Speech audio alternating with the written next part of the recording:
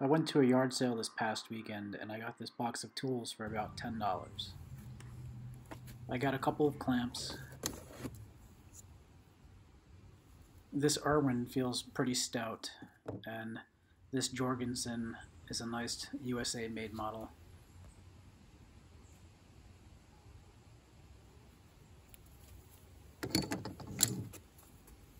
This is an Occidental leather hammer holster. You slide it onto your tool belt and the hammer goes in just like this.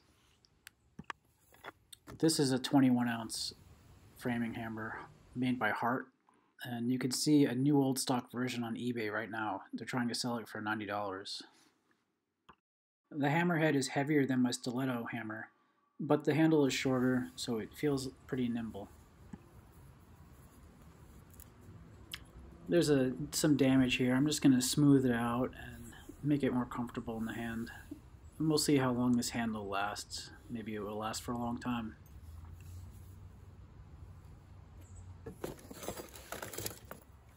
These channel locks have some rust and there's some paint on the handle, but they open up to 2 inches and I don't have any that open up that wide, so it's a nice addition for my toolbox.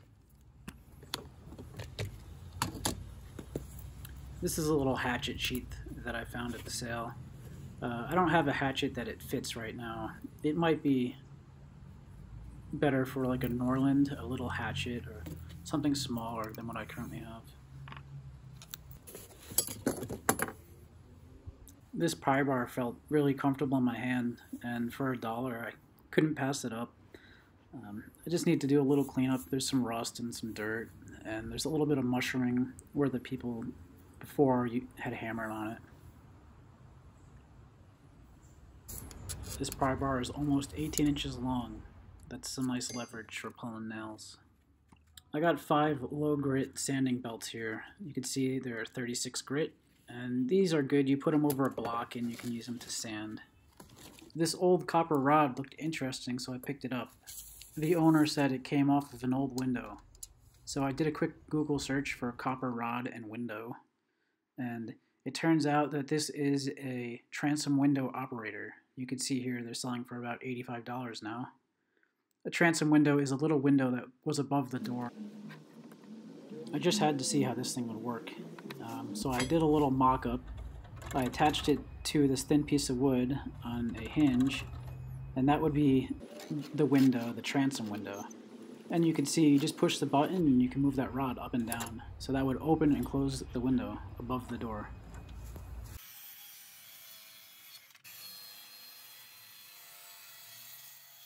So I cut down this block for the sandpaper, and you slide the sandpaper over like this, and then you have a nice flat sanding block to sand with.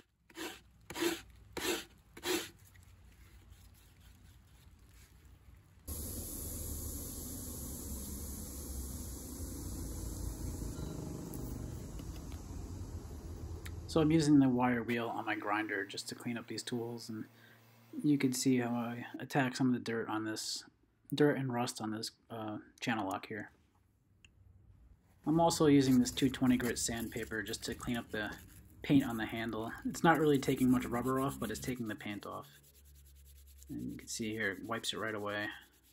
It only took me a couple minutes to get this cleaned up. The hand brush just helps get those little spots that I couldn't get with the grinder.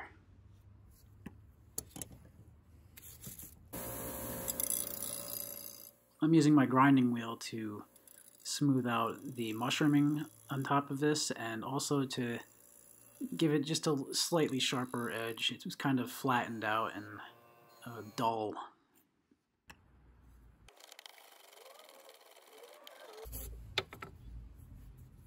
Now it's not perfect, but I got rid of most of the rust as you can see here, and it's going to be used for work anyways.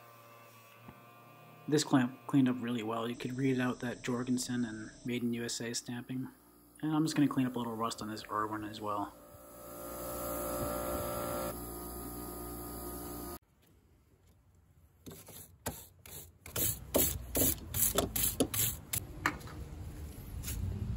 These Wiss Model A11 shears, I I got these for $1 at that same yard sale, and I'm going to use them here to cut this can open, and I'll show you what I do with that can in a second here.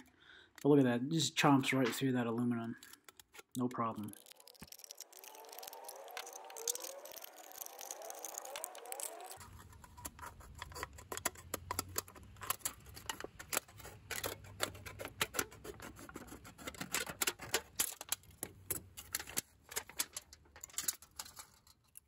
And it's kind of drizzling out, so I'm using my blue tarp to cover my work area. So I wrapped the aluminum can around here and put some duct tape, and that will just help protect the handle from the wire brush. I learned this from watching Scoutcrafter and I think 357 Magdad as well.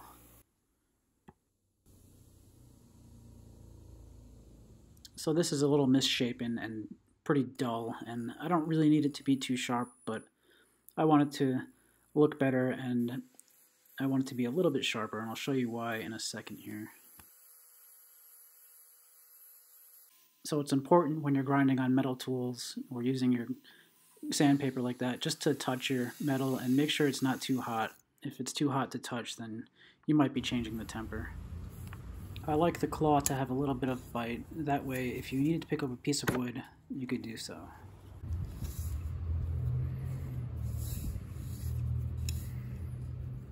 I think this handle will still last for a long time. It's got some rough spots and it's kind of dry, but I'm gonna fix it up a little bit and it should be fine.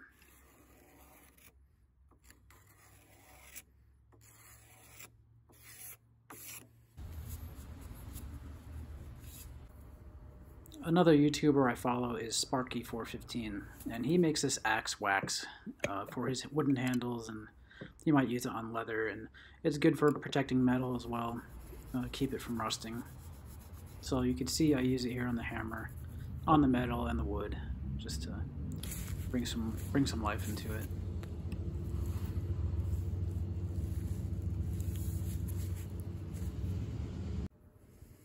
I like to condition my leather boots and my leather work items, and I picked up this leather conditioner at the store. You just use a rag and you wipe it on, and I let it soak in for a few minutes, and then I just kind of buff it out, give it an even finish. This will help extend the life of the leather. And another important thing is to not forget to get your stitches.